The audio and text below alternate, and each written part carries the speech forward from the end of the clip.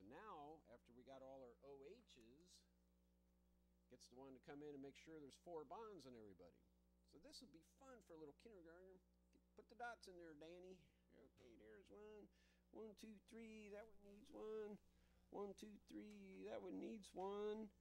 1, 2. This one gets 2 on the end there. So see, later when you're doing this, you'll raise a question and go, oh, wait a minute, this one has 2 H's, all those got 1. That's why it gets a different name. So 1 carbon with an alcohol group on it, that's a methanol group. But look at that, doesn't that look cool? That is glucose. We'll draw it over here now. What holds sugars together? Glucose. Let's make this from horses out on the glue farm. So what do you think? Is that pretty cool? All right, let's take it a step further now. We're going to try it with our crayons. We're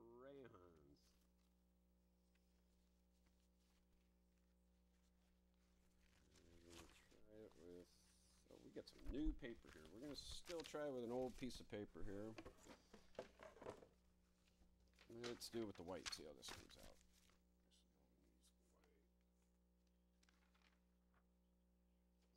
So we're doing it with crayons, huh? 4 colors. Black one we're going to start with. Let's see, we'll turn this sideways. And this time we're going to draw a, where's the one we could draw? We're going to draw sucrose. We're really good at this, okay? So sucrose, draw this real tiny here. Sucrose.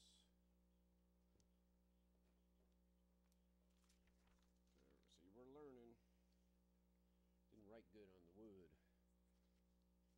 So we're doing sucrose is 2 sugars. The sucrose is a fructose and a glucose. So glucose, you just got to get used to these names because sucrose is 2 sugars and they're still ending the name. So it should be like a that's why they get in, they should go, well, we'll call it a disaccharide. Well, then there's another word you got to try and remember. Fructose. Now fructose is a cute one here. We have little drawings of these where they look like trampolines. So make it look like a kindergartner's doing it here, huh? I'm trying to save space up here. So the glucose we're going to draw again here. We've got the oxygen. And then we go to a diamond. The carbons are always going to be on the side here, so we're already messed it up there. How can we fix that? Can't. Oh boy, that's terrible. Sorry, gang. Give us a 3-dimensional structure there, huh? So there's a diamond. We want the side group to come down there to the side for a diamond. To side diamond. Gonna have to get good at this. I already know it's going to be on the other side, so I drew it up that way. And then this one is going to go to the side of a diamond, so that goes that way. So that's our ring structure here. Any way to fix that at all? This is a 3-dimensional look there. So we're doing this one real fast anyway. This is the glucose side here. There's 1 more carbon up there. This one doesn't matter how we draw it. Remember, each of these has an OH on it. Well, this is now when the fructose is bound to the glucose. So that's why it's really important to have this on the side here, because it's going to go down to an O. Over here we look and we find this has the O. This has the O. This has the O on the bottom. This has the O on the ring. This has the O anywhere you want it. So look how simple this is now to draw this. So we draw the hydrogens inside the middle there. All those These are the OHs. Oh no, I shouldn't have done that. Sorry, folks. Ah. See, even I'm getting color crazy. Put a crayon in my hand, I go color crazy. This is glucose. So what are we going to do now to fill out the dots here? We got to draw dot, dot, dot, dot, dot, dot. That, folks, is glucose. We can draw this with crayons. You see how easy this is, kids? You learn this in kindergarten, and I assure you, you'll be in MIT when you're in 16. Anybody, anywhere. Okay, now this is the chemistry part here. We'll draw this neater, hopefully. We got this O now becomes double bound. So we can do with that. That's just O. So when this comes up now to a new sugar, what happens with the fructose, it's a 5-membered ring. So it gets one diamond right here in the middle. And that one immediately goes up to an oxygen. And the 5-membered rings are cool because they look like a baseball diamond. Come down to here. We're going to bond on the side. So get our carbon diamond right here. Now this is where it gets tricky. Down here we can do that on the side. That's okay.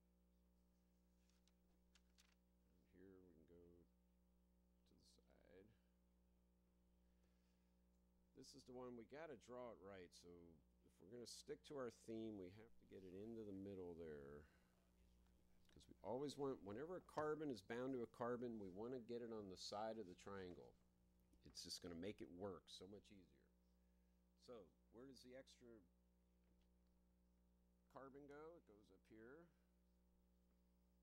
for fructose. So both of these have an alcohol up there on top. Remember what I said was these sugars in water dissolve, and there's waters just sticking to them like magnets. What makes us different here too is this gets a diamond. We'll just draw it on the top. If the carbon's hanging off the end, you can draw it on the tip of the diamond. But whenever it's carbon to carbon doing a chain, we want to always be side to side, unless there's an oxygen. This shows the structure of it. It tweaks it around. So now what we need to do is draw the OHs in. So look here, there's OH on the end of that, OH on the end of that. So we leave an open thing to do the red in there. Each carbon gets an OH on it. Well, now this one is considered to be part of the ring. So down here, this O is up. Remember, this one's down. So this is really important because the enzymes that now break these up, they can fit these in better. Because see, there's an OH pointing down here. Over here, that OH next to it's pointing up. And the next one actually is going down. So that's opposite this one also. This carbon gets the O on that. So that O is probably helping account for that one.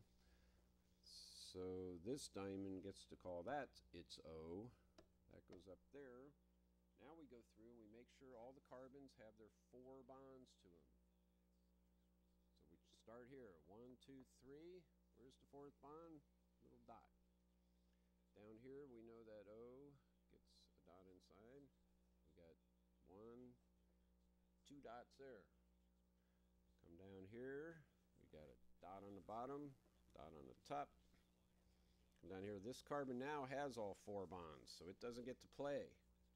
This carbon over here only has 3, so it gets to get a dot on top. That one, nope. So you'll be able to know this stuff because they have different names. They'll go, what kind of carbon is that? That's a tertiary. It means it's got 4 major bonds to it. They don't count the H's. That's why I say the protons aren't important. Don't even waste your time thinking about those. So let's color this in with crayons. Isn't that what we do? Huh? Crayons is coloring stuff in. So little kids, first you can draw the structure. You can color it in.